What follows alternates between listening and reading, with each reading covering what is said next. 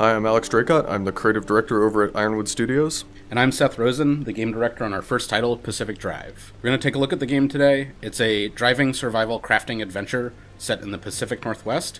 We find ourselves here in the Olympic exclusion zone, where your only lifeline is an old station wagon.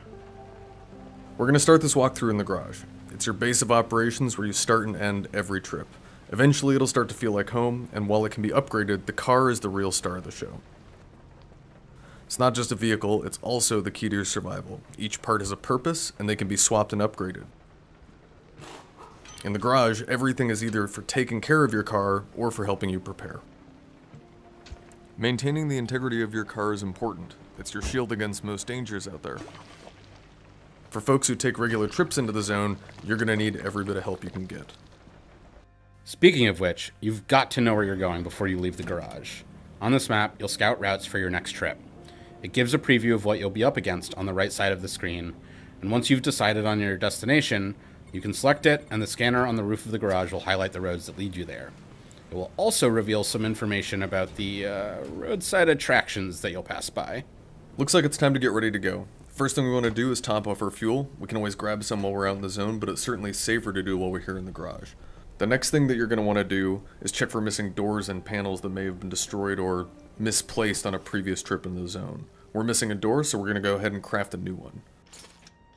Now that we've got the part in hand, the labor itself should be pretty quick. Oh, looks like something's up with our tire. Let's take a look and see what's going on.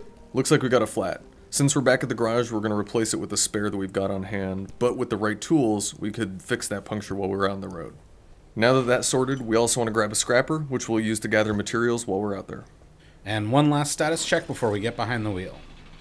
Looks like our battery's a little bit low, and we don't know exactly how long we'll be out in the zone, so we should take care of that. So let's flip this switch and hit the road. If we do get caught with no charge remaining, the car will still start, but no headlights at night is a recipe for disaster.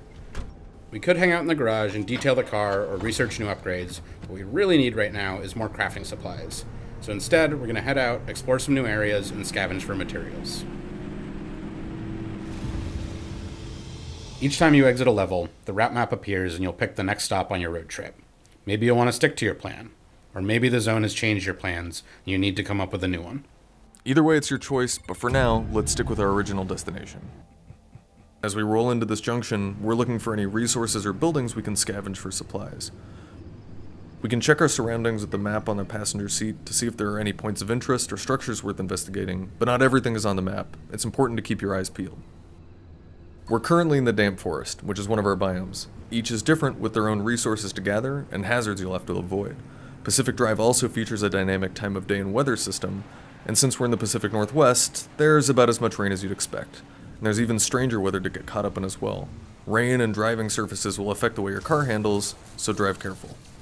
As we mentioned, this is a survival crafting game, but unlike most games in the genre, you're going to need man-made materials rather than natural to keep your car running. Your car is your lifeline. If you take care of it, it will take care of you. To do that, you're going to need to scrap abandoned vehicles for parts, pilfer deserted buildings, and craft higher tech tools to recover some of the more exotic things that you'll find in the zone. There is more in the peninsula than abandoned ruins and radiation. Watch your back for lurking pickpockets and tourists, and don't leave your car unattended. Abductors have been seen hurling entire vehicles off of cliffs.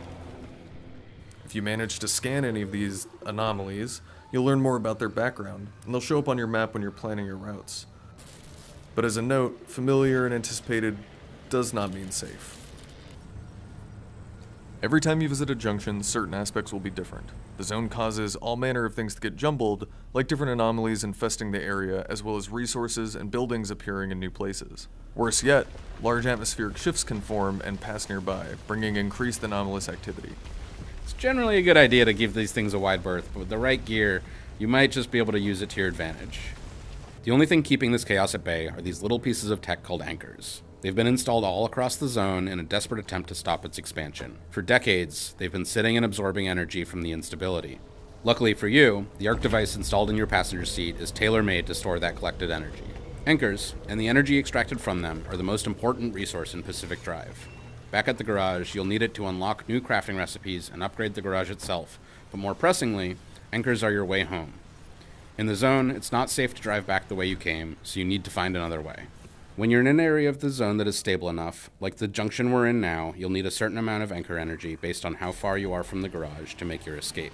Once it's charged up, use the arc device to open a gateway at a safe distance from your current location. And then, get a move on. Once a gateway is opened, or if you've chosen to linger too long in a junction, an instability storm is guaranteed to appear. Closing in around you, it may not seem dangerous at first, but getting caught spells certain doom. When you see red in your rear view, you really are on borrowed time. Floor it.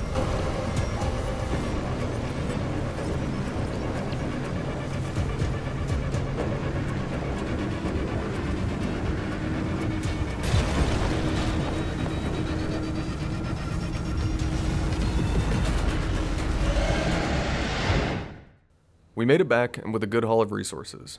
We should, though, talk about what happens when you die out in the zone. We won't spoil too much now, but there is more to this garage in your card than at first glance.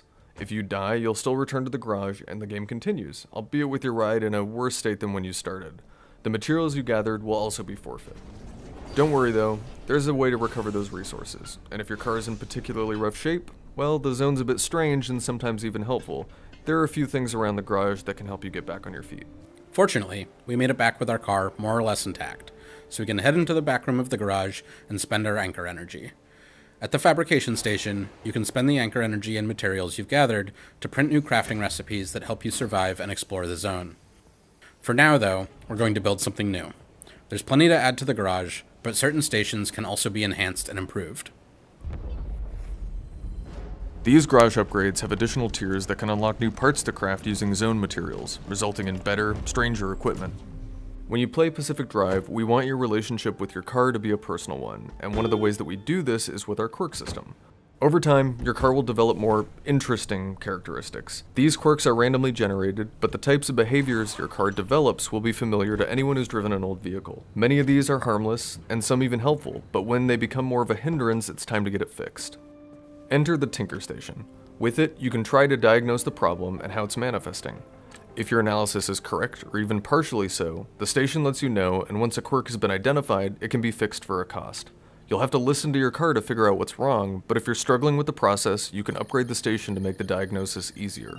The garage is always safe, a respite from the chaos of the zone. Unload your trunk, turn on some tunes, catch your breath, and take a moment to tend to your car and nurse it back to health. You'll be mighty glad you did the next time you're barreling down a hill, beset by anomalies, racing towards a gateway. All of the necessary repairs can be done by hand, and there are garage stations that can do some of the work for you.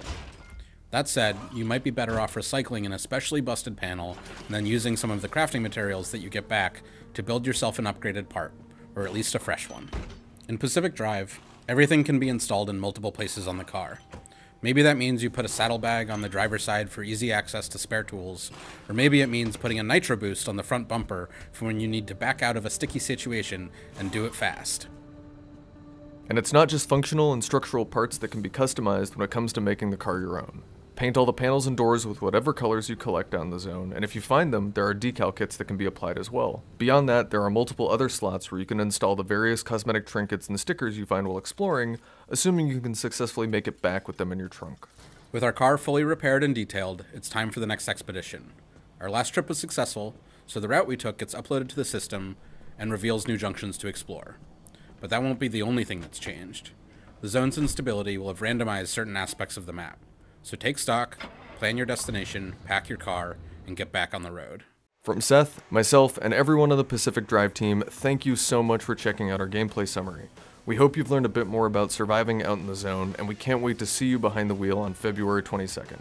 Pre-order Pacific Drive now on PlayStation 5, Steam, and the Epic Game Store. Thanks for watching, and remember, the only way out is through.